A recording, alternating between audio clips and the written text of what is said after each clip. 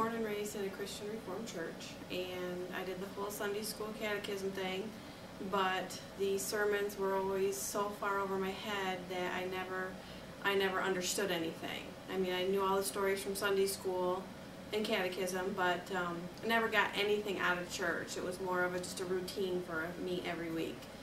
And when I moved out of the house at 19, it was like, I don't have to go anymore, you know, because I'm just so used to never being engaged with it that it's like, why go?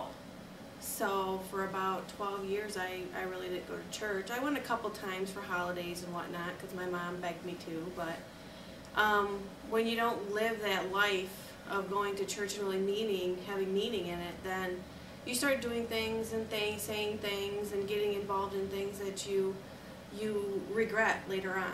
2 to 3 years ago, actually probably longer than that, 3 to 4 years ago,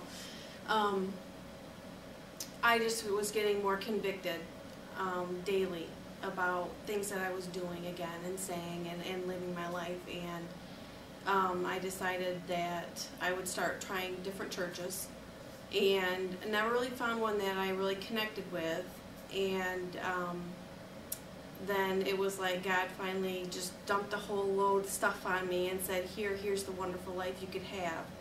And I was lucky enough to have recognized it. My husband, he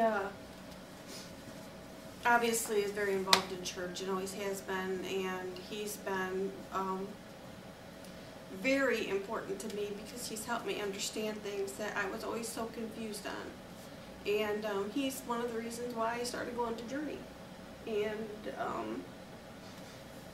one of the reasons why I went back to God.